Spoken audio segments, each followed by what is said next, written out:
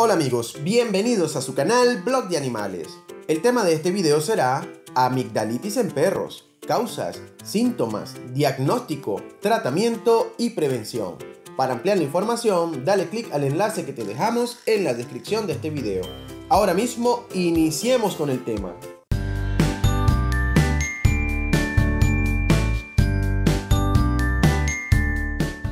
La amigdalitis no es una enfermedad mortal, pero puede dar pie a condiciones que sí puedan serlo.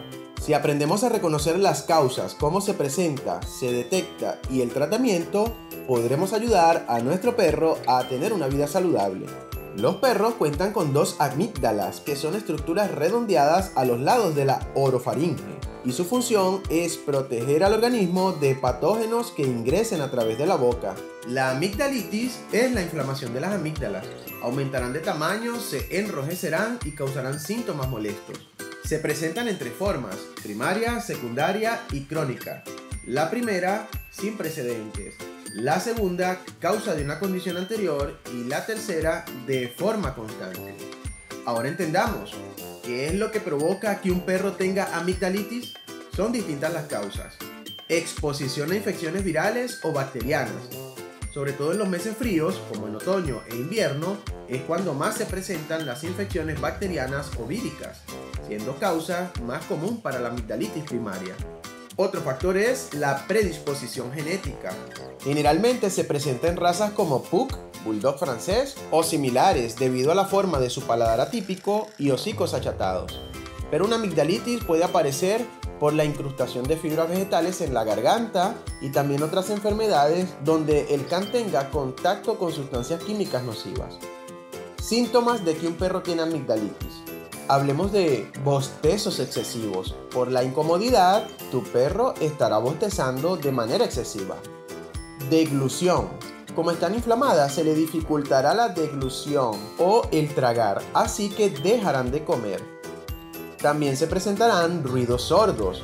Las árcadas son muy comunes en los perros con amigdalitis, además de la tos, así que si frecuentemente produce ruidos sordos es señal de amigdalitis. Su respiración también podrá verse afectada. Y también tenemos la hipersalivación. Un síntoma claro es la salivación excesiva. Se originará por la incomodidad de la inflamación. ¿Cómo se diagnostica la amigdalitis en los perros? Aunque tenemos los síntomas y podemos conocerlos y aprenderlos, conocer a ciencia cierta si tiene amigdalitis o no, lo dirá un veterinario, ya que realizará una observación directa de la boca utilizando instrumentos adecuados. Incluso palpará ganglios submandibulares y la garganta para comprobarlo. Si es necesario, mandará a realizar una biopsia para descartar tumores en las amígdalas. Hablemos un poco de qué tratamiento deben seguir los perros con amigdalitis. Dependiendo de la forma en que se presente, va a variar. Si es leve, los antiinflamatorios serán suficientes, adicional al reposo. Pero si es por una infección, se le recetará antibióticos específicos. Ahora bien, si se presenta como una condición secundaria o es crónica, probablemente se necesite una intervención quirúrgica para extirpar las amígdalas del perro. Este último tratamiento es el menos recomendado, ya que dejará a los perros sin protección inmunitaria. Y como siempre mencionamos, lo mejor es la prevención. Así que, si queremos evitar pasar por todo esto, ¿de qué manera puedo prevenir que mi perro sufra de amigdalitis? Te diremos que desafortunadamente la amigdalitis no se puede prevenir. Así como en los humanos, los cambios de las estaciones siempre traerán virus y bacterias y afectarán no solo al humano, también a la población canina, como ya lo hemos visto.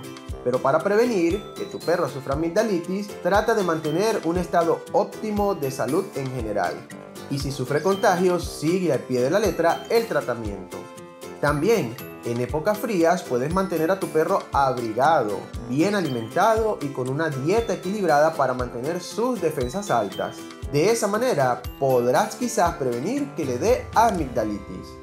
Bueno amigos, esperamos haberte ayudado con esta información. Si así lo fue, no dejes de apoyarnos con un like. También si lo deseas, puedes suscribirte completamente gratis a nuestro canal Blog de Animales. Y no lo olvides, activa las notificaciones de YouTube para que te indique cuando tengamos un nuevo contenido.